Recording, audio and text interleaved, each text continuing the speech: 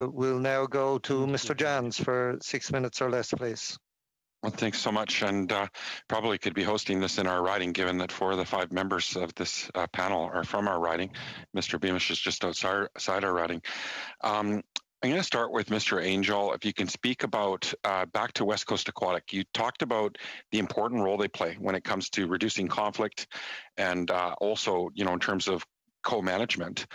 Can you speak about what role DFO is currently playing at the West Coast Management Board and what needs to happen in terms of investment?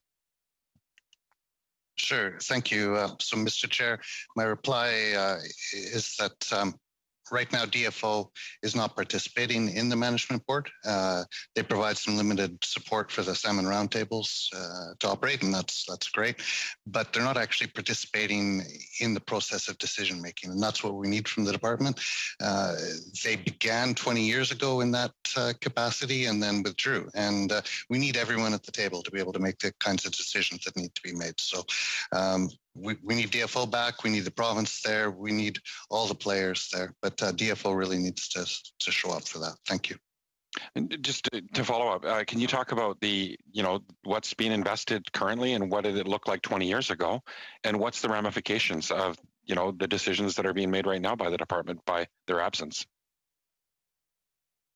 Well, the funding, 20 years ago was far more significant than what there is now. We operate on tens of thousands of dollars to keep things going. And the ramifications are that, the crisis with salmon is a complex set of problems, right? There's no one single cause. And if you want to deal with a complex problem, you don't deal with it by just asking one person and doing one thing. You have to get everyone in the room and get them to figure out together collectively what the strategy is. And that's what we do day in, day out through the salmon roundtables in West Coast Aquatic. The things that we were hearing about in terms of coastal ecosystems, we're doing that. We're collectively agreeing on the research projects that go out into the nearshore ecosystems and figuring out how to gather better data and what's happening to the fish there. We're doing all of those things together. And that's the difference right now. So if they're going to spend all that money, my point is not to pitch for specific projects, but to say, spend it wisely and ask the people who are closest to what's going on how to do that.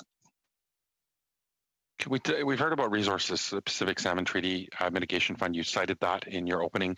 Can you speak about how that's, playing out for Nuu-Chah-Nulth and for the Area G trawlers, for example? And we know that they've had a lot of concerns about the mitigation fund not flowing to them, yet they're not fishing close to what they were prior to the agreement. Can you speak about that?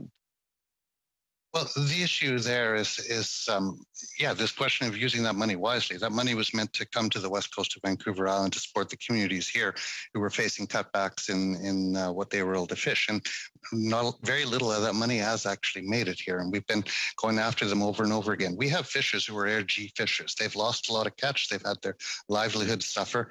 And we've made some simple requests to DFO to have that money come to the region. I guess that's what I'm talking about in the larger pictures. We need regional support for this, and West Coast Aquatic is there to enable that. The mitigation fund is money that could have been going to the coast and could have been supporting salmon rebuilding all these many years, and it still could if the department would simply make a decision around that.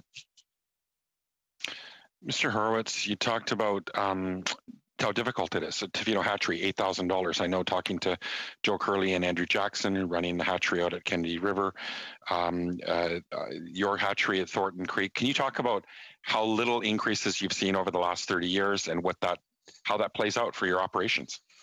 Well, our facility was built in 1975, and like I always say, if you have a house on the West Coast that age, there's lots of maintenance, let alone if there's water running through it. We've done quite a bit of work fundraising to maintain our facility, upgrade it to the highest level of biosecurity standards. So we are poised to move into the future effectively, but we're still facing threats like climate change. We need to increase the height of our dam. I have the ability to increase rearing capacity, but we need more water. So I'd like to get more crews because salmon are generally all spawning at the same time. So we could have more crews on more systems. So the money we're looking for is not for carpeting and Xerox machines. It's just more people and just making sure that we have effective, well-maintained equipment. You talked about like to other hatcheries, Tofino Hatchery, for example, $8,000 before they even get off the ground. I mean, can you talk about how this impacts morale, which actually, money unlocks manpower, volunteer hours, and also what would happen if we just stop funding hatcheries? What would be the impact to those rivers in the systems where we live on the west coast of Vancouver Island? Yeah, for starters, you could, because we all are small hatcheries. We're not federal facilities. You can just shut us down. There's no pensions. There's no union jobs.